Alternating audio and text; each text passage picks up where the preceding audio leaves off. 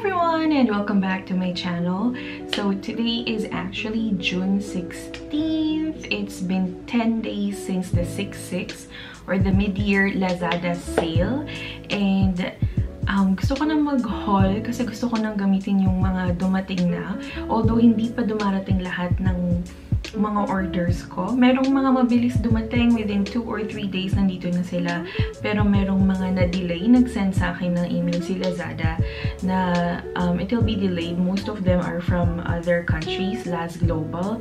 So it's okay kasi may guarantee naman and may assurance naman ako from Lazada na kung magkaka-aberya with the order, pwede siyang ma-refund right away. So if you want to see everything that I have bought from the 6/6 sale or from the Lazada mid-year sale, just keep on watching and don't forget to like and subscribe to this channel. Okay, let's go. Oh, just a disclaimer, I'm not wearing this for the vlog. I had a brand posting before this filming or before I film, so I am wearing makeup and decent clothes.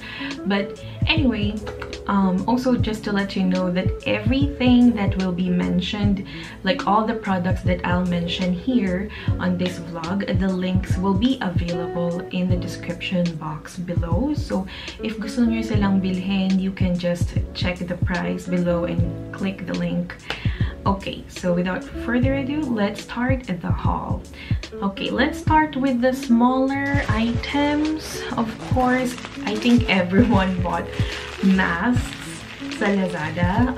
I bought 15 or 14 pieces and I only paid like 75 pesos. And these are the KF94 masks. They are individually packed. I bought white and black.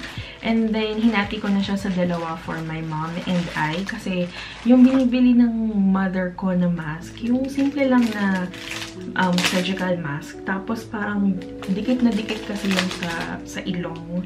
So, hindi masyado nakakahinga yung tao. Unlike this, KF94, ito kasi yung mask talaga sa Korea. And then, ayan, ganyan siya.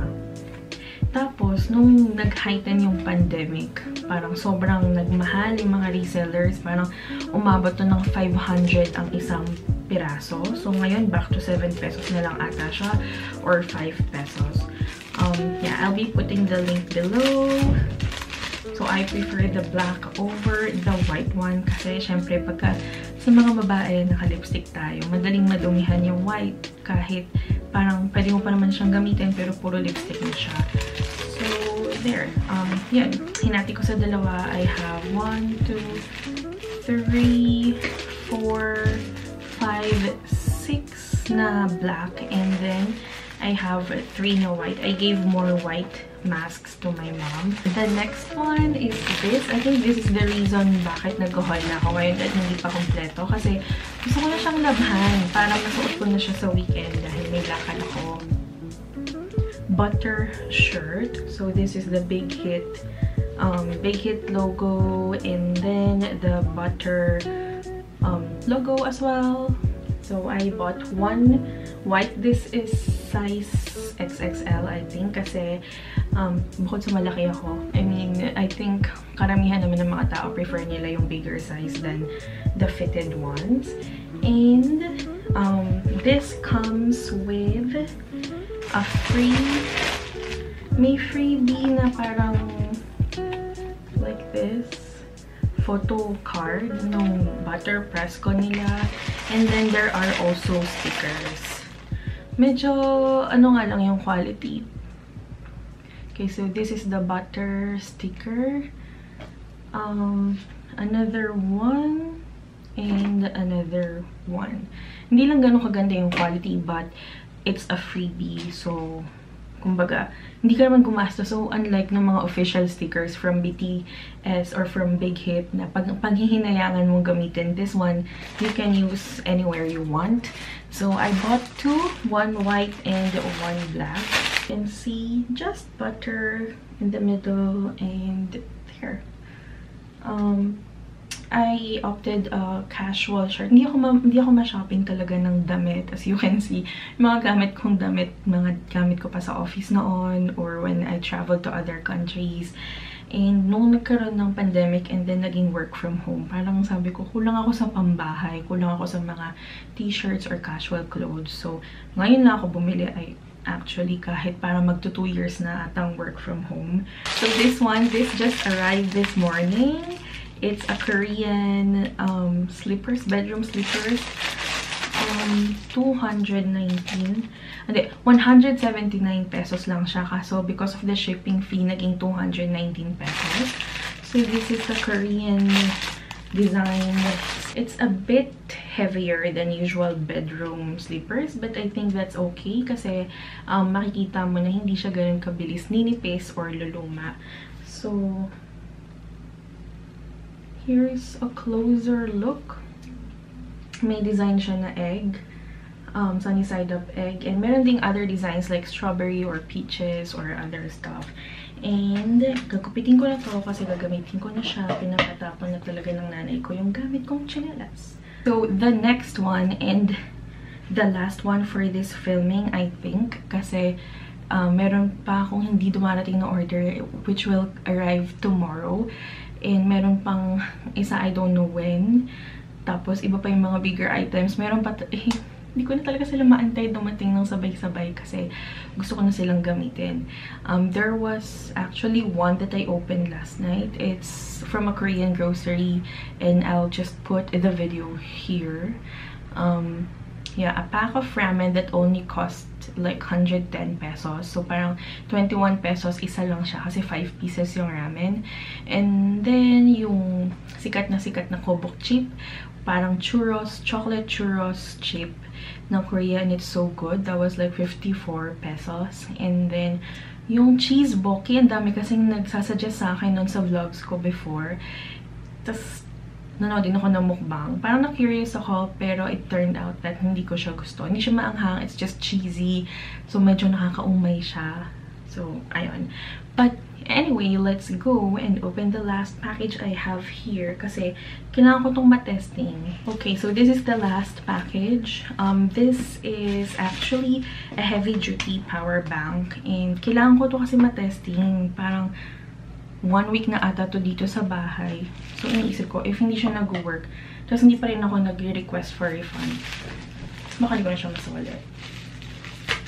Nakalagay when I bought it, nung 6/6 sale, ubos na daw tong free na Recos cable nila. Kasi legit, parang Recos official store yun. Ubos na daw. And I clicked okay. Kaya nagulat ako na meron pa rin nung dumating. I mean, like nothing special. It has Recos. It has Recos logo there. I think not a big deal for me kung meron or wala. Pero sa iba, syempre, parang mas mabuting meron. Dito na tayo sa mismong power bank. It's actually very heavy. Parang 2 kilos yung bigat niya. Just says Recos. So here, upon opening, makikita natin itong mismong power bank. Ouch. Ooh. Ay, naklik ko siya. It turned on tuloy.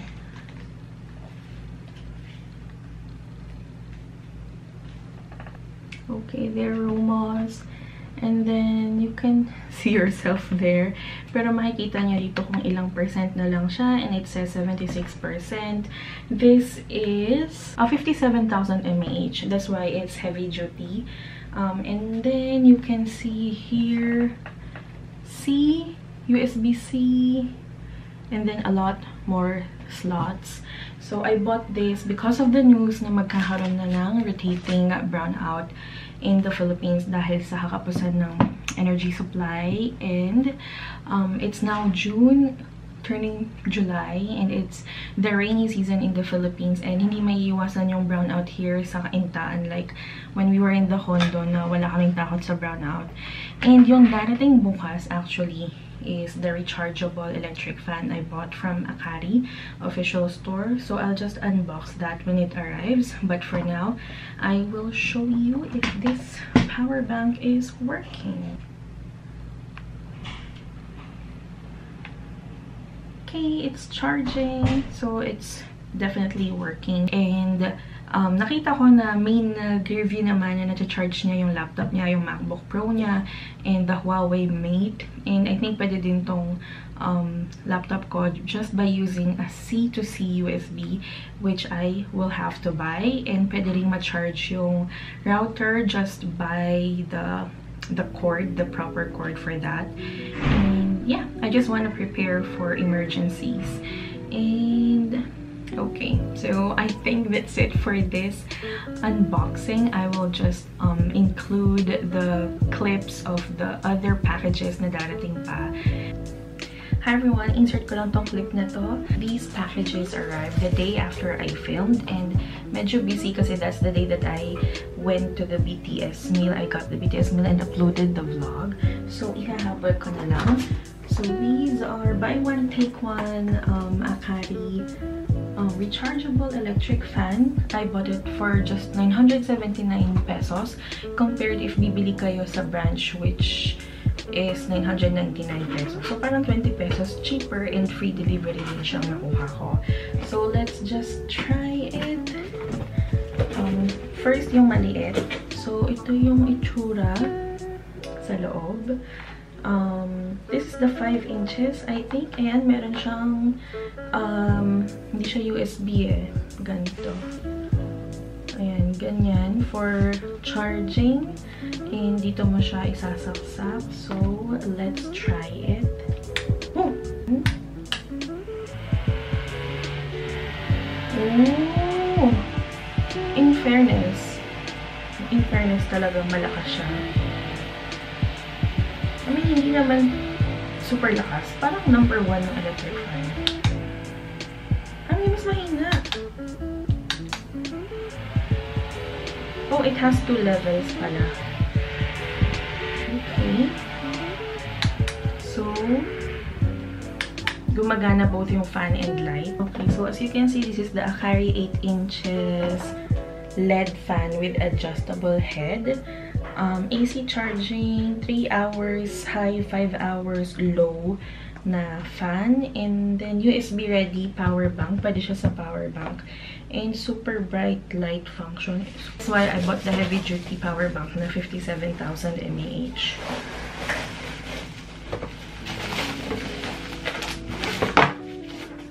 So this is a lot bigger. Okay, so compare natin yung sizes nila. Ito yung 5 inches, ito yung 8 inches. Saan ang USB? Ah, bakit kaya may mga masking tape? So,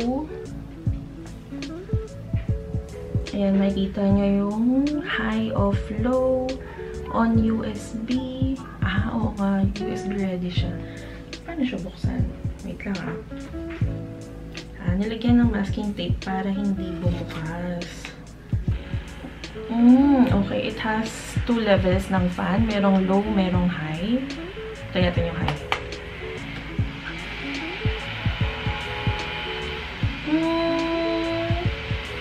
Not bad. Pero parang mas ramdam ko yung lamig nito.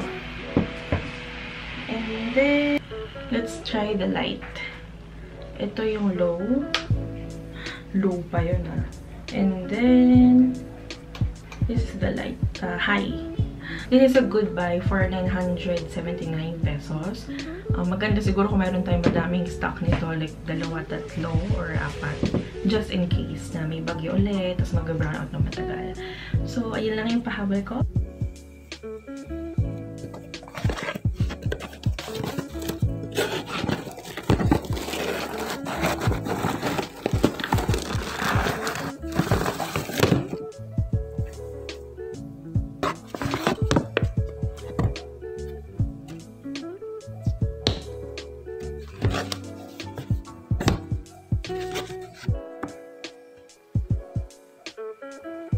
And yung bigger items are actually coffee machine and grinder, and that will be in a separate post na lang. So thank you for watching, and I hope you enjoyed this video.